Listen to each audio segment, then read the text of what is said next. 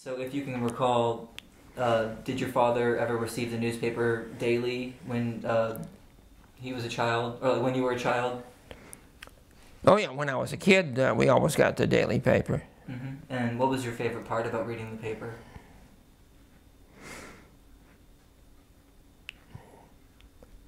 Well, it was a newspaper. Weekends I liked comics on the Sunday paper, but when I was a little kid, it was during World War II, and there was all kinds of graphic pictures of the war in the paper all the time. So, looking back as you were a child, and then when you started like growing up, and television and music and the radio, all this is like evolving.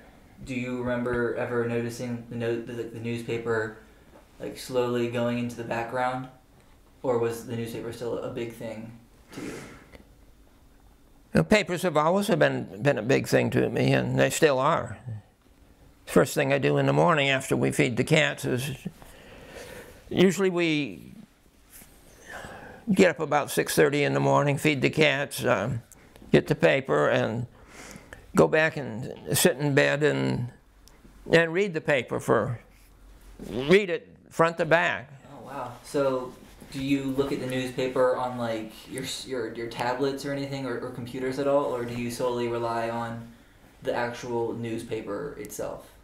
I rely on the newspaper itself. Okay, cool.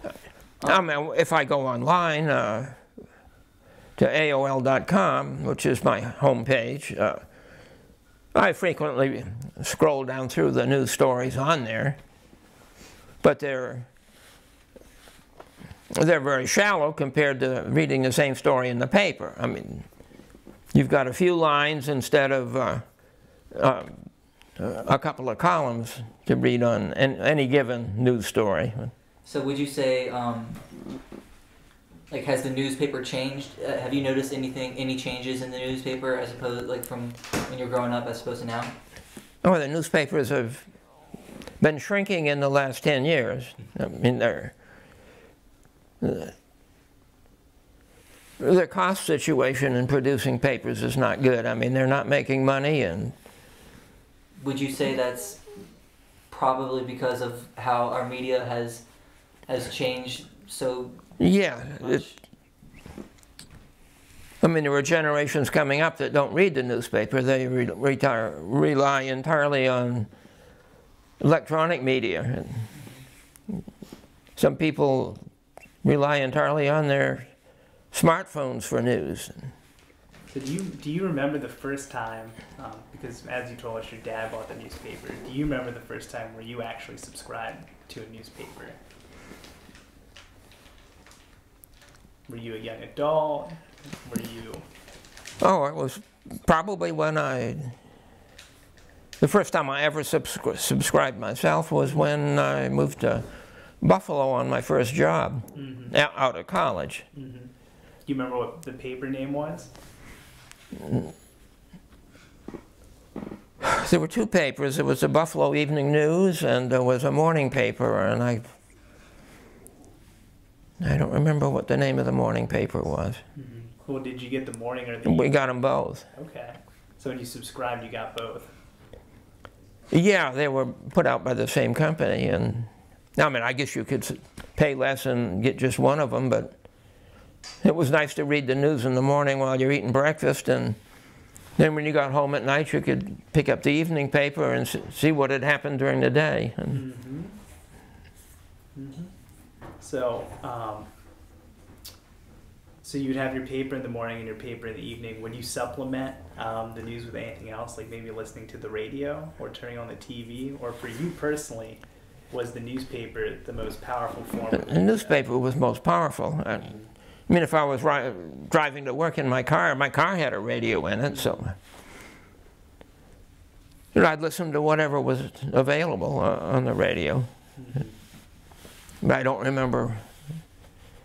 Well, as a real little kid, I remember sitting around as a family on Sunday evenings and with a big box radio in the corner of the room, and everybody'd sit around and listen to Jack Benny or Charlie McCarthy, or there were these serials that ran comedies that ran every Sunday night, and they were a big deal to everybody. And you sat around and looked at your radio. The same experience basically as sitting around watching television in the old days. And some of the first television programs were a continuation of the radio programs. They just showed you the program being made, I mean, with some animation. It was very crude in the beginning.